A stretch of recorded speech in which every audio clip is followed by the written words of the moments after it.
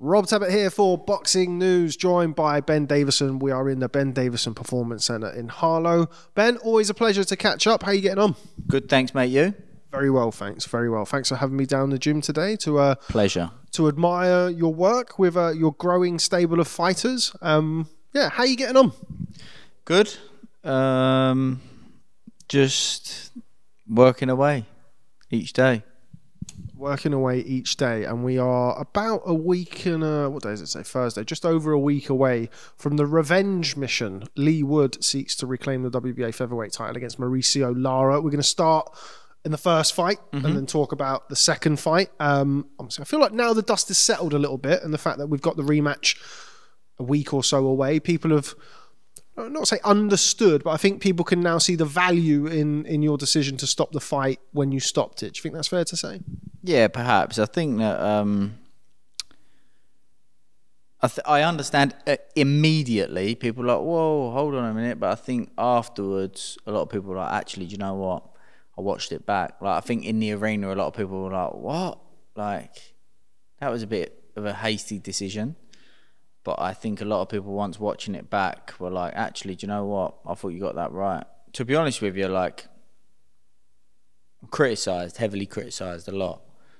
And I think that I actually got more credit and praise for stopping a fight, losing a fight, than I have done ever for winning a fight, which is mad. But yeah, obviously gutted to have to make that decision. But you have to make that decision based off of your instincts and in the moment. And that's what I've done there. You mentioned there, like, you do get criticism, as we all do. But in the immediate aftermath of that, was there any kind of second where you thought, oh, well, actually maybe, or were you always kind of pretty resolute in your decision and you're always confident and you made the right decision? So obviously I had to have a conversation with Leigh at some point about it. So all I said to him was, I cannot sit here and ever say to you, I 100% made the right decision. I cannot sit here and say to you, I 100% didn't make the right decision. Unfortunately, it was a circumstance that I wasn't willing to take that chance to find out. I felt like in that moment. So two of the biggest comebacks in recent times I've been in the corner for. Tyson against Wilder, didn't throw the towel in. And Leigh Wood against Mick Conlan, another big one, big fight, big comeback, didn't throw the towel in. The difference was in those moments and in those fights, I always felt like the fighter was able to defend themselves. And with Leigh against Mauricio Lara in the first fight, I wasn't sure of that. I wasn't 100% sure that he could defend himself. Not, can he get through it? He's got a chance to defend himself. I thought, I don't know if he would react in time. So that was what I based my decision off. And I think that when you look at it like that, and in that sense, I'm comfortable with the decision that I made, because yes, I will never know, but at the same time, we'll never know the other side as well. So that was my instincts in that moment. And, you know, the reality is I knew that we had a rematch clause, and all these things run through your mind very quickly. But the moment I grabbed the towel, I didn't chuck the towel in straight away. I took as long as I could before the action restarted to assess the situation, and I made the decision in that moment. Kind of a final one on kind of the stoppage in the first fight. I want to talk about the rematch, of course. Spoke to Leigh, and Leigh said what you've said there. You know, we had the rematch clause, and you know, he's had that fight have continued. I mean, we'll never know, but if he gets brutally knocked out, and maybe he's not in a position to box on May the 27th. With that being said, do you stop the fight if there's no rematch clause?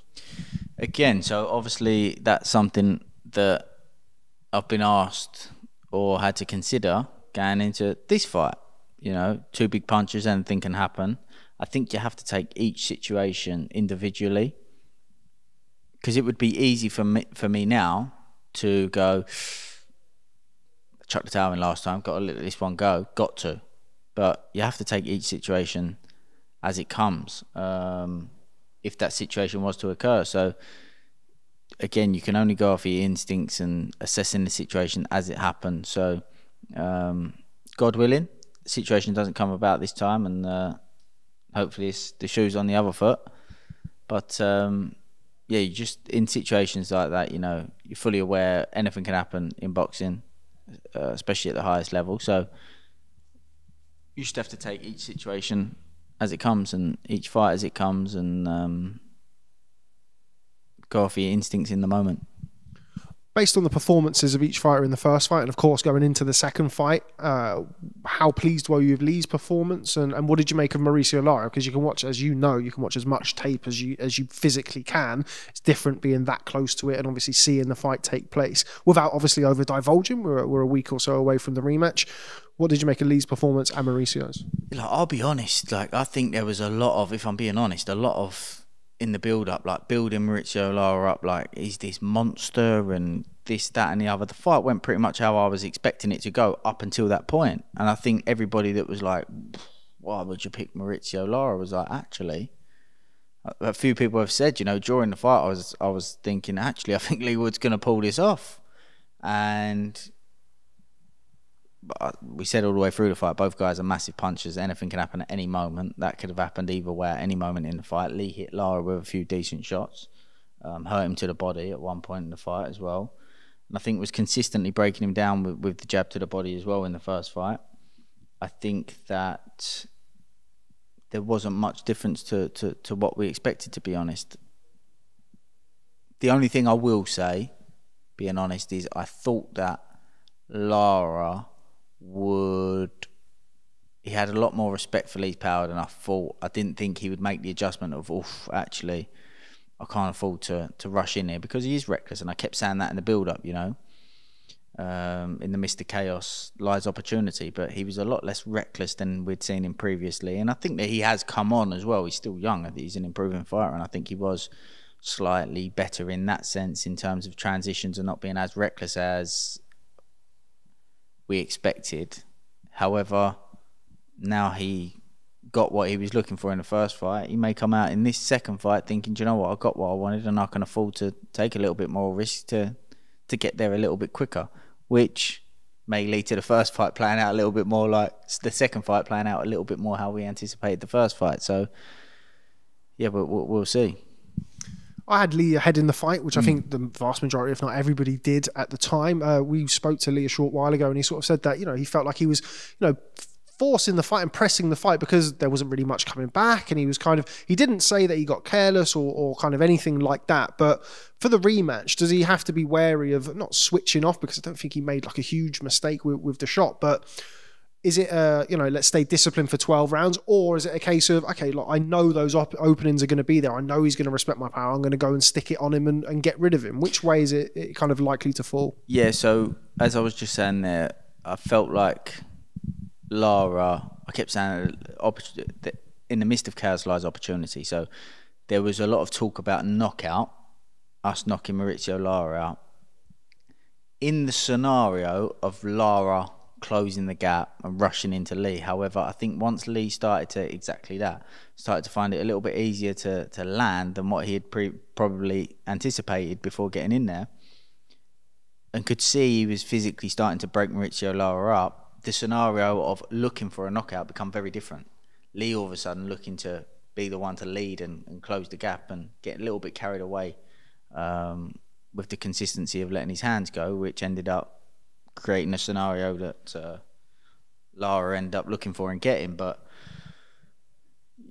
you know, a knockout can come in many different ways, obviously. So I think that it is important that even if Leigh is breaking Mauricio Lara up, that he's disciplined in a sense that I'm looking for a knockout, I'm going for a knockout, but not in the manner in which I'm getting carried away and getting a little bit excited and leaving as much opportunities for Mauricio Lara to get off what he's looking for. One of the things I wanted to mention to you about, and something that Leigh mentioned in the interview that we just did, was about the turnaround between the fight. And, you know, there was the looming threat, should we say, of Mauricio Lara versus Josh Warrington 3, which is a fight that was discussed. I mean, even recently, Josh Warrington and Sean O'Hagan have kind of come out and spoke about that. Is this an ideal turnaround time? Does it not really matter for you? What did they say about it?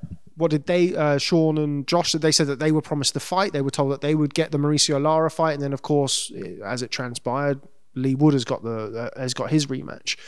Was there ever a kind of a scenario? I mean, Leigh said, look, I always wanted this fight. It was the fight I wanted next, and I dug my heels in. But from your perspective, was it ever a potential for it not to happen? And is this the ideal turnaround time for it to happen? Yeah, so there was an opportunity for allow Mauricio Lara and Josh Warrington fight to take place first, which was something that I was open to. However, instantly Leigh was like, I want that fight back. I want to run that back ASAP, which I wasn't against, but I wasn't against also, okay, let's let Mauricio Lara and Josh Warrington fight. We'll continue to work on what we need to work on, and we will then fight the winner. However, the WBA then put out that they was going to call their mandatory of Kolmatov, and we was informed that, well, in that scenario, basically, I don't want to say too much, but in that scenario, Leigh might not have been challenging for his own belt back if he was to get the rematch. And so that was important for Leigh. That was something that Leigh was keen for. I understand Leigh was coming off of a TKO loss,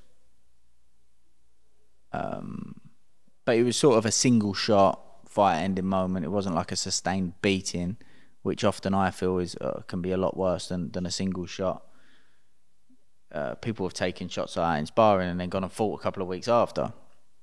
Leigh looks after himself consistently in the gym, had a very short period out of the gym afterwards, come back to the gym, something that we took into consideration when planning ahead in the training camp.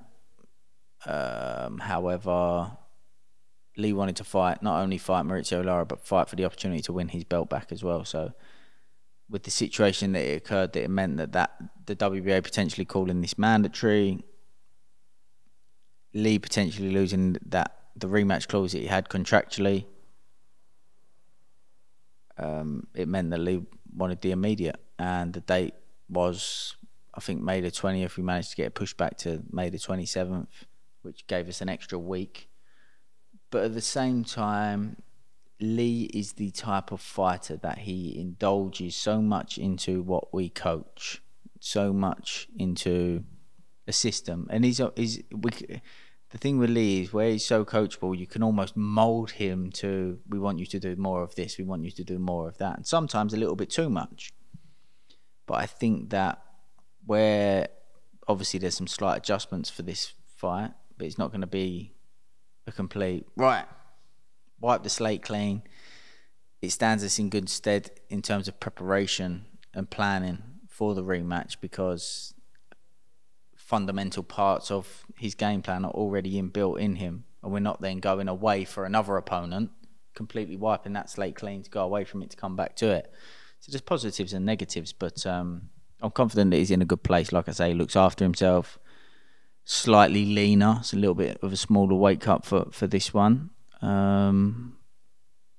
which has helped with a back-to-back training camps. But like I say, he's a fighter that really does look after himself as well, if not better than any that I've ever worked with before.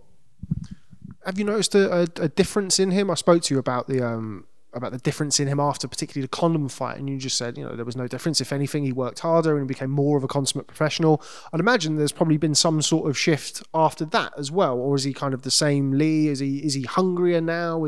How has he been since that? Because winning your first world title obviously is a massive high. Losing it, no matter how you lost it, is obviously going to be a low. Yeah, I'm honest, sometimes a little bit too honest, but I feel like I'm way too obvious if I start to lie.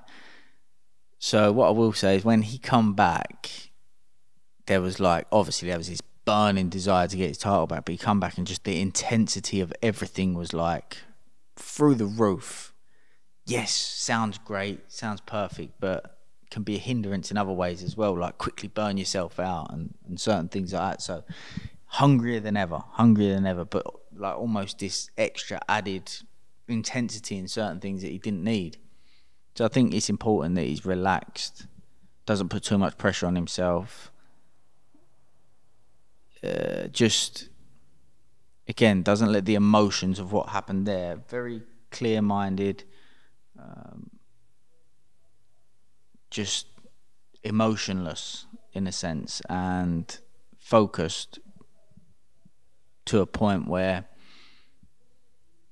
it's great to be passionate and driven, and he is all of those things, but you don't want those things to override. The most important thing is execution. What do I need to do when I get in there? And that's the most important thing. So I think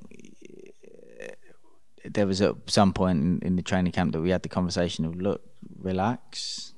We understand, we can see, we know that you're extremely motivated for this, but maybe use that motivation to direct you a little bit more into execution. What do I need to do? Planning as opposed to intensity. How about yourself as a coach? Obviously, you've been around for a little while now. You've had predominantly great success throughout your training career up to this point. It's a first loss in a while for yourself, and obviously in a world title fight. How much do you learn about yourself as a trainer in moments like that? Do you kind of not put it to one side or put it behind you, because I'm sure you want to learn from every experience, good or bad, but how does that help you develop and progress as a trainer? Proper gutting, like obviously it was a sickener, to be honest. Taking into consideration the fashion in which the fact that I had to stop the fight as well, or decided to stop the fight. Just a couple of times I parked outside the gym and was sitting there thinking, was it the right decision? Should I have? Should I not have? Almost a guilt in terms of, having that responsibility, but it's part of my job as well. I don't question the decision, but it's the emotions that naturally come with it. But obviously as well, like a burning desire I want to put that right. I feel like it's more than a winnable fight. I feel like it's a fight that we should have won, and that kills me. I feel like I want it for Leigh so much because I know how much he wants it. But at the same time, I'm big on... I've got a lot of talented lads in the gym. A lot of talented lads. Leigh is sort of the representation in a sense that yous are all talented, but will all of you achieve what I achieved? A lot of them are more talented than Leigh, and Leigh will openly say that himself in terms of pure talent. But it's like Leigh is a representative of, you do the right things consistently and work hard, this is where you can get to. Imagine what some of those guys can get to. When those guys... I worked with Leigh since... when Leigh come to me, unfortunately, we had a short period of Leigh's career. If I had worked with Leigh from 18 years old, what I think we could have done with him would be unbelievable. So Leigh is a big example to the rest of the lads to say, I've been able to do this in a short space of time when I spent a big part, but I worked hard. And Billy Joe always used to say to me, like, I remember like an 18-month, 2-year period where Leigh Wood didn't box, but he was in the gym every day like he was boxing in a couple of weeks. The fact that Leigh's gone and won a world title, defended it, achieved what he's achieved, is... I hold myself more proud of that than I do with training a talented lad that goes and puts on a performance or gets to an all right level, or that Leigh's like my pride and joy in a way, and I love using him as an example to the rest of them to say exactly what I just said there. You've got all this talent in the world, if you don't achieve what he's achieved and more, then that's because you've been outworked. And to me, that would be like... To me, if I was that boxer with a talent, that would be like a knife through the heart. I got outworked. Like, I let someone else work harder than I did to achieve those things. Like, that's the biggest... That would be the biggest killer for me if I was them. So Leigh's an example of that. And that's another reason why I wanted just to stamp that, that philosophy and that belief into the rest of the lads as well. Sticking with May the 27th and the featherweight division, but going over to Belfast for somebody that you know well in Michael Conlan, who challenges Luis Alberto Lopez for the IBF featherweight title. We saw Luis Alberto Lopez come over here and beat Josh Warrington in December. I know that you would have watched him previous to that against your Isaac Lowe's and Gabe Flores Jr., somebody that you'd have known through your gallivanting around the top-ranked gyms. winnable fight, I feel, for Michael Conlan. I think it's a fight where stylistically it could favour him. How do you see it? Yeah, I think that it depends on how Mick approaches the fight because he's so versatile. He's got so many different styles, so to speak. I fancy Mick as a southpaw in this fight. I think that being a southpaw, the fact how he defends as a southpaw, I think will help take away the misdirection left hook that turns into a left hook to the body, that turns into a left hook to the head, that can start like that and end up a left uppercut. I think it would help take that away. And I think that Mick's very, very good up close. I think that that's a key part to his game. I think Mick's a good bluffer in a sense that in moments that he doesn't want to work, he's good at bluffing opponents to make it look like he does want to work. I think it's important in those moments when Lopez is inefficient, looking for a rest, Mick is able to not just bluff, but make him consistently work in those moments. Again, Mick's a very good body puncher. I think that could be key. Consistently going to the body in those moments to help take the wind out of Lopez. But it's an intriguing fight. But you know, I highly rate Mick Conlan. So I really do fancy him in that fight. I'm just trying to think who else is in the division.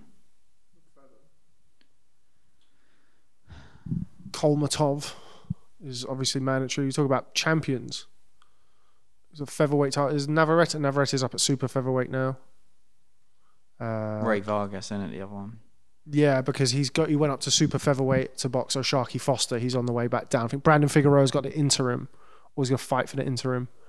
The WBO featherweight champion. We've got Ben, the cameraman, here.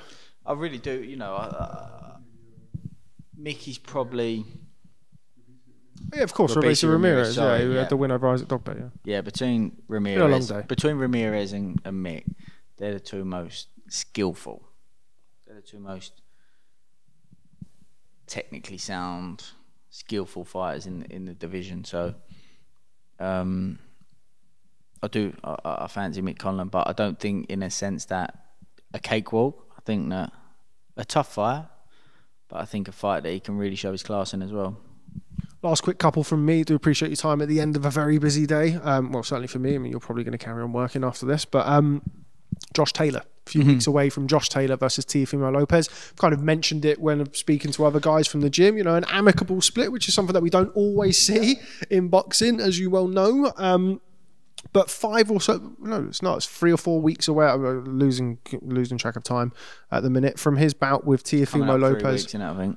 How does he get on in New York? Do you like the fight for him? Yeah, I fancy Josh Taylor. I fancy Josh Taylor by stoppage, if I'm honest. I think that he is far too physical for Teofimo Lopez.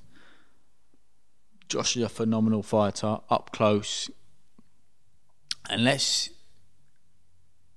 I'm not going to say that, actually. I think that Teofimo will really struggle to hold Josh Taylor off. And up close, there's not many fighters that will match Josh in terms of volume, engine, size, physicality. I think that Ramirez is probably the only guy that could match Josh in a fight like that. I think that somebody that's coming up from lightweight like Teofimo Lopez, I can't see him holding Josh Taylor off, and I see the fight going down that way, down that path. And there's not many people in the world in and around, not just in the 140-pound division, but in and around that division, getting the better of Josh Taylor in a fight like that. He's obviously training now up in Liverpool with Joe McNally, Declan O'Rourke. Kind of quotes that from him in the last week or two. So back to his old self, which I don't take as any kind of dig at you, and I'm sure you don't either. What was it, do you think, that potentially wasn't the right fit between yourself and Josh? And what do you think we'll see from him in that fight if he is going back to quote-unquote his old self? Yeah, I don't think it's that. I think I wouldn't say it's a case of... didn't fit. I would say that, and Josh will openly say this, and he openly said this, to us at one point after the Jack fight, is he likes to focus on himself. Whereas our approach is a lot to focus on what do you need to do in relation to the opponent. What's the opponent's strengths and weaknesses? What's your strengths and weaknesses? What do we need to avoid? What scenarios do we want to create? What scenarios do we want to avoid? That is more so our approach. Whereas Josh, he likes to focus on myself. This is what I, want to do and how I feel. A lot of feel stuff. He'll say a lot of when he's training. He'll talk a lot about how he feels. And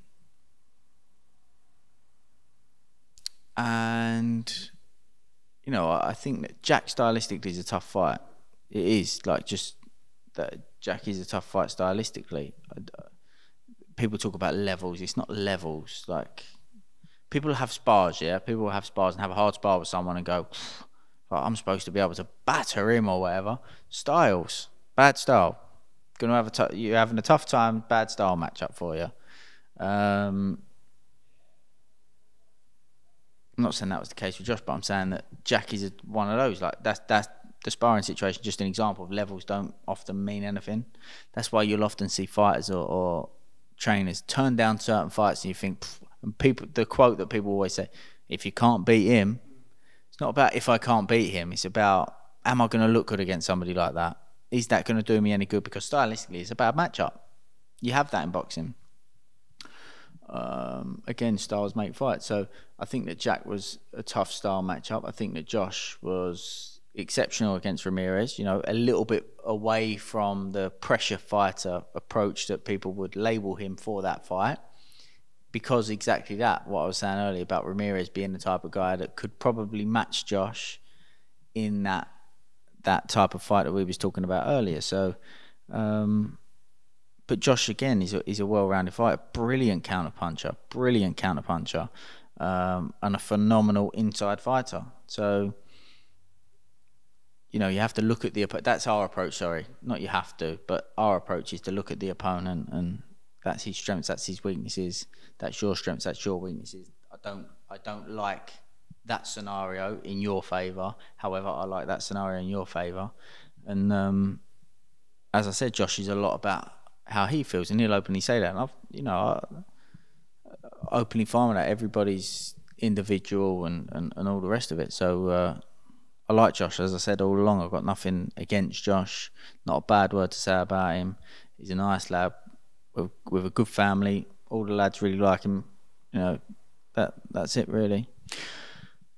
A lot of the fallouts with people, his egos and statements get made, and then he said this and she said that. Like, there's just no need to get involved in all that. I haven't ever with any fighter that I get on very well with Tyson. I get on very well with Billy Joe. I get on very well with Josh. So there is none of that. Mentioned there about Billy Joe. It was a pleasure to see him today. Actually, that's the first time I've seen him since before the pandemic. I think so. He came up to me, he rubbed my belly, and he said, "God, I thought I put on some weight," which I thought was nice great. Welcoming. Yeah, nice. What would you expect? It's Billy Joe Saunders. I was saying to him, I check in with you maybe once every 6 months or so when we hear something on the grapevine about Billy Joe and ask when he's going to come back. Are we going to get Saunders 2.0? Is that a realistic thing? I mean, he's talking about he wants to come back in the ring, but it's been a couple of years now since the Canelo Alvarez fight. Do you think we see him back in the ring at some point? I think so, yeah. I think that often, not saying this with everybody that ever makes a comeback, but I think a lot of the time what we see people make comebacks for is a financial gain and a financial situation. Billy Joe isn't in that situation. It's just not like I need to box to get some money, so he's working to a time frame, so to speak. However, I think that he's boxing because he wants to box. A big part of that is being in the gym and being in the environment and just enjoying every single day. And that's something that I really do try to stress to the other fighters that are coming through, that like it's almost a fashionable thing to say, I hate boxing and it's hard work and it's this and it's that. And why do these fighters always want to come back? Why do people always want to come back into the gym when they're done? Like, they're the best days of your life, and you really need to appreciate it and enjoy it and make the most of it, because you really will kick yourself if you let it go by. And you need to make the most of it. In a bit. See you in a bit, mate. you need to make the most of these, and it's something that I really do try to stress to all these lads, because I've got lads at different stages. I've got Royston, who I've been working with since he was 17. He's now 19. Aloy's just turned 20. I've got Pat and Luke, who are 27, long-time amateurs.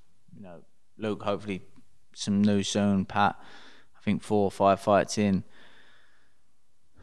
They're all at different stages, and you know, Shabazz, Leigh McGregor, almost experienced pros at their age, you know, at their young age, and you really have to make the most of it, because you only get one career, and it's so easy to keep saying this, and people go, yep.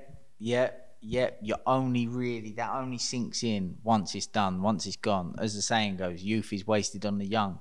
You can only, you know, I try my hardest to try and push this point, to really drill it in. That, look, people say you learn from your experiences. Well, smart people learn from other people's experiences. When you come across these pros, and this is what's made me come onto this point with somebody like Billy Joe, when you come across these experienced pros that have been there, seen it, done it, and they're telling you, like, you know, I'm coming back because I love it, and this, that, and the other, and you know, you'll never beat the time that the time that you're in now, and the position that you're in now, you'll never experience this again, and you really got to capitalize on it. The smart people will take that on board and take that into consideration, and try to maximize every single day that they've got.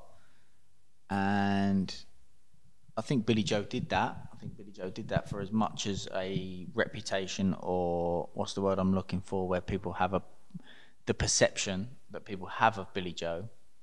He was one of the hardest, if not the hardest trainer when it comes to working in the gym that I've worked with. That's why he was able to achieve the things he's achieved.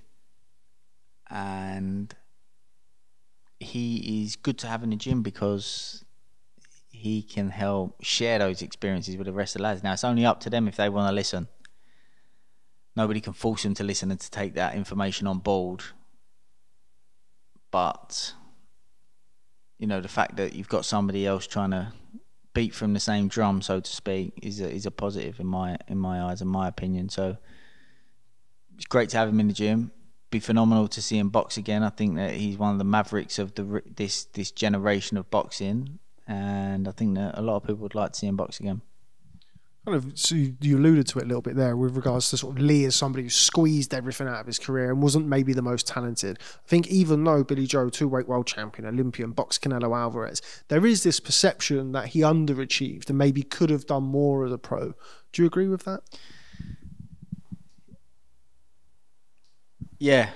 You know, as insulting as that might sound, and I hate to say that, I think that, so there's this fine line and fine balance, isn't there, between, are you happy with what you've done? Are you happy deep down? Because if you ask anybody, they go, yep, I'm happy. I've done this and I'm happy with that. But deep down, is there a little bit of an itch inside of you to say, if I didn't do this, and this, maybe I could have done that? And I think there would be that little bit of an itch with Billy Joe, if I'm being honest. As mad as that might sound, being a 2-weight world champion, it just goes to show how good he is. I think that he probably sat by himself would say that to himself, but to other people he'd probably say, no, I'm happy, which I think he is happy with his career. I don't think that he sits there, you know, depressed about certain things and decisions and all this that he might have made throughout his career, because like I say, as much as his perception that people have got, he was very dedicated. He was trained really hard, and but I just think that a little bit more focus on certain other areas around training, not in the gym, but a little bit of a different approach to things, making weight and certain things like that. You may have squeezed a little bit more out of him. Okay, right. Before I let you go, I'm just going to run through a few quick bits on this weekend. First and foremost, over to Las Vegas. Somebody you know very well, Devin Haney, defends his undisputed lightweight titles against somebody who I know that you have been a keen admirer of, as I think any boxing fan has been Vasiliy Lomachenko, the great Ukrainian 3-weight world champion. Great fight. I know that you'll be up watching it. I'm very much looking forward to it. You, of course, have a... Will you be having a pizza? Absolutely. Yeah, I've completely fallen off it. Do you know what? I did really well. I was on a diet for about... It's not a long time. I was on a diet for about 7 weeks. And then we announced boxing news. And then after that, I was like, oh, okay. Fine.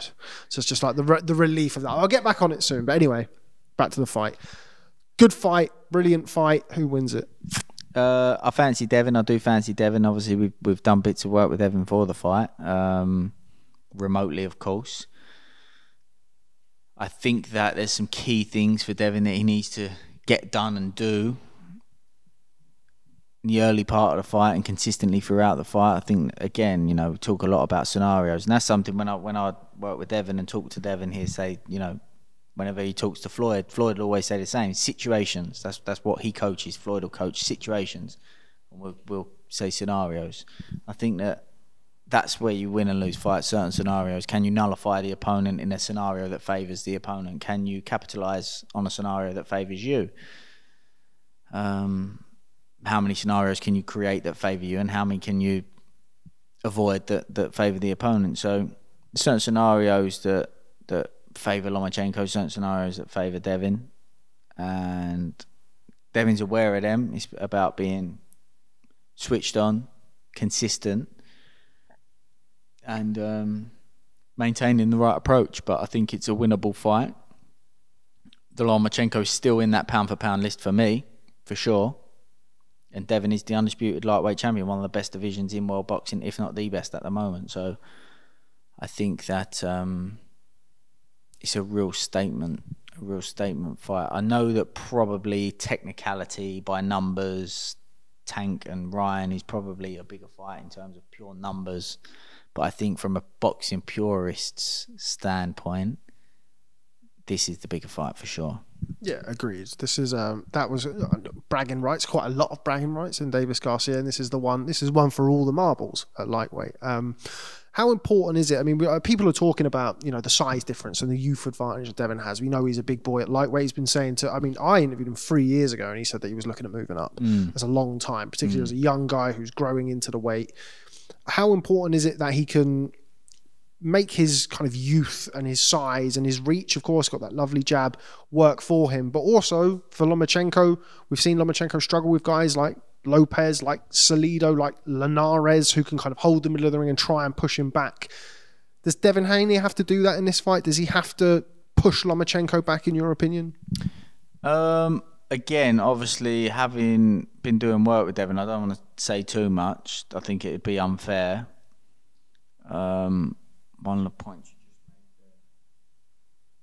made, size. I think there's a lot of this talk about size. I would use the word length more than size, because I think that Lomachenko's brilliant in the clinch, as we know. I think that certainly it's an area that Devin needs to be switched on, and there's been a bit of focus on, for sure. Is he a dirty fighter, Lomachenko? We've seen that stuff from Hayes. Is that gamesmanship? I think that it's a fine line, isn't it? I think that he works on the border. Some would say crosses the line. I think some would say, well, the ref said this type thing. So I think he works along that line, I would say, Lomachenko. I think that it's a lot of length for Lomachenko to have to cover to close the gap. If Devin's doing the right things, we've seen him be brought onto shots like against Linares before. But that's not something that should be the main focus at all for Devin. But like I said, I don't want to go into things too much because I think that would be unfair. But yeah, there's certain things that he needs to get done in certain periods of the fight, I think, to maximise his success. And your prediction for the fight? I think Devin on points, I think.